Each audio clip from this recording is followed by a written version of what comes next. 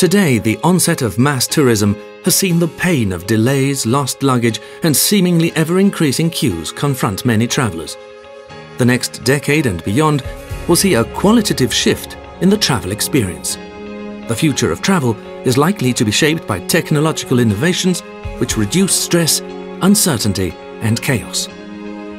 At every step of the journey, travel will be enhanced by greater and more fluid interaction with other travelers and travel providers.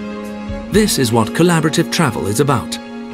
Peer groups, the internet, and experts will form an information ecosystem which will be more collaborative than the one-to-one transactional relationships that predominate today. Collaborative travel will have a great impact in different areas of the travel experience.